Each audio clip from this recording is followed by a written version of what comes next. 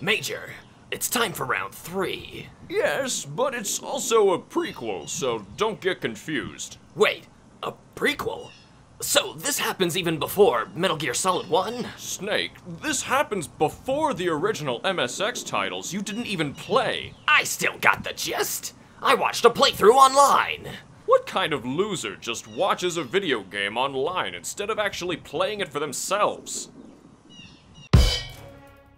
Raiden is indeed gone, but instead of playing as Solid Snake, we're now transported to the past to play as his upcoming villainous father, Big Boss. You're codenamed Naked Snake in a game called Snake Eater. I find the repetitive phallic coincidences to be highly suspect, and they don't stop here. The internet recommended we play this snaky adventure on hard mode, considering how it's a little easier than the rest, so keep that in mind. There's no better Naked Snake than a hard Naked Snake. There's several versions of this release, but we played the PS3's HD remaster, as this does update a few gameplay quirks as well as the resolution. Forget the awkward fixed cameras of the past and say hello to a much freer camera system. Now when you get spotted, it's your own dumb fault. There are a ton of quality of life and gameplay improvements when compared to MGS2, but they also added some new weird mechanics. You're now sneaking through a dense Russian jungle with plenty of new ways to take down enemies and avoid notice, like wearing various camouflage. But you can also get injured, which is super creative at first, but after a while it just becomes a tedious way to heal inside of the menus, using about 4 items each to cure each injury as it occurs. But nitpicks aside, compared to the first 2 installments, MGS3 is easily the most fun to play of the bunch. The bosses in particular were a lot of fun to fight, each with interesting hidden mechanics where the player needs to find ways to outsmart them all in order to win. Remember, as always, this is a stealth mission, and though you are one tough soldier, you are certainly not equipped or encouraged to take out everybody in your way. Actually, of all the games, I'd say this one makes it the easiest to just gun down everyone in your path, considering how overpowered and absurdly tanky Snake is this time around. But even if you decide to go in guns blazing, the game will creatively punish you for it later, with one of the coolest boss fights I have ever seen.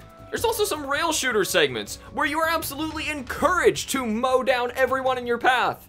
This is Big Boss, after all. Since you're going into this mission solo and unequipped, you'll have to find your own food on the fly, usually consisting of the local hunted wildlife like fish and snakes. This aspect, combined with nursing your own wounds back to health, makes this game feel substantially more real than its predecessors, and I love that about it. Though it can get a little too intrusive and arduous in menus at times. An after effect of playing this game is figuring out how to satisfy your new unquenchable urge to figure out what every animal you see tastes like. Graphically, we are still on the same system as MGS2, which had its fair share of bland color palettes and awkward 3D models, but honestly, MGS3 just looks better in both regards, however incrementally. To be fair, this time you're mostly outdoors, so of course it's gonna look brown. But this time there's at least various color palettes, outdoors and indoors, that you'll be paying close attention to in order to best optimize a matching camo. Characters and background assets look really nice, and if we're comparing it to MGS2, I'd say a little bit nicer as well. You'll need to pay close attention to moving grass and rustling sounds in order to find and catch the local wildlife on the go. And the way they're all animated make them all feel real enough without them being too easy to catch or too obscure to even see. This game is all about survival, so these elements really matter in terms of making it past the next group of guards or into the next facility. It's not just all brown, it's justifiably brown. Oh, come on! We're gonna avoid spoiling too much of the game so that you actually play it. Or just join us in our own Let's Play series, shameless plug. After a short MGS2 tanker-sized mission, Snake gets ambushed by his own superior, aptly named the Boss, where she defects to the Soviet Union under some suspicious circumstances. The Boss's defection results in a nuclear explosion detonating in Soviet territory, causing a massive national crisis incident, resulting in America being required to prove their own innocence in the explosion. But the only way to do that and appease Russia's demands is to prove your loyalty to your country and eliminate the Boss. and the only soldier capable of sneaking deep into enemy territory and taking her down is you. The boss also commands the Cobra unit, a series of bosses you'll be encountering on your journey. They're not all as fleshed out as the MGS1 bosses, but they're still very interesting and super creative to fight. Without spoiling anything more, we all know going in, as this is a prequel, that at one point, Snake needs to kill the boss and take up her mantle and carry on as Big Boss.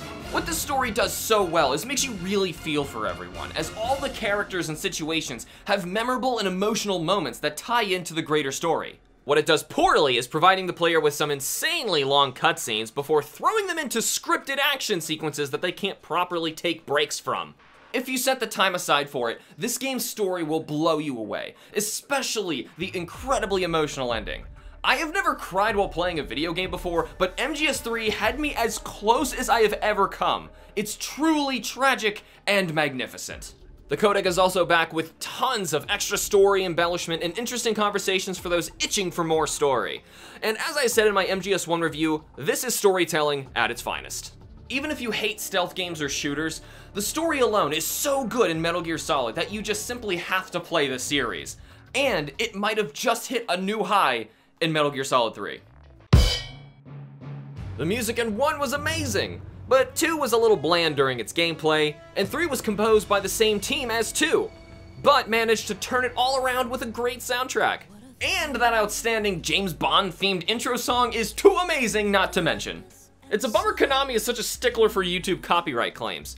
Get this, they claimed all monetary rights to our MGS2 review because of some of the music being used. Which, by the way, was totally within our rights when used for review purposes, but according to Konami, this isn't even a review, even though I quite literally segment the game into features and rate it at the end. Maybe their absurd money-grubbing and self-righteous perspective is why they only remade MGS3 for a pachinko machine! If you've played Metal Gear Solid 1 and 2, then you absolutely must follow them up with this masterpiece. Do you drool over local wildlife, wondering what they all must taste like? Don't let the fact that MGS3 is a prequel turn you off.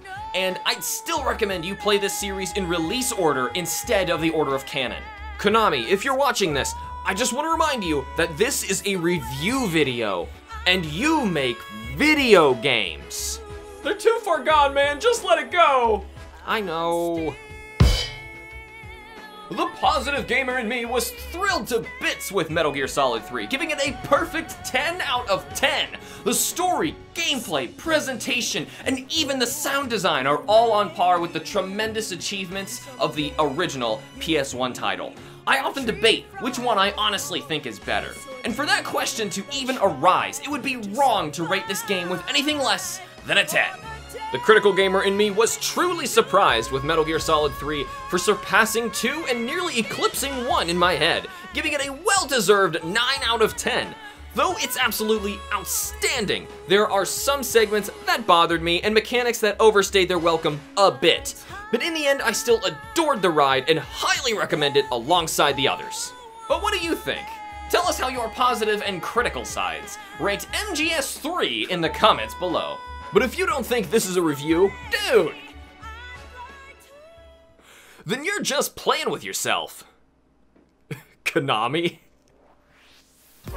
Do you have an idea for a new episode of Playing With Myself? Join the discussion in Discord using the new Patreon perks to nominate and vote for future episodes. Patreon members also get first picks, so check out the links in the description for more information. And as always, thanks to our amazing Patreon members, Kai, Ben, Rowan, Erica, Squad Fam, Sid, and Denny. Thank you guys so much for watching. Remember to like the videos and subscribe for more.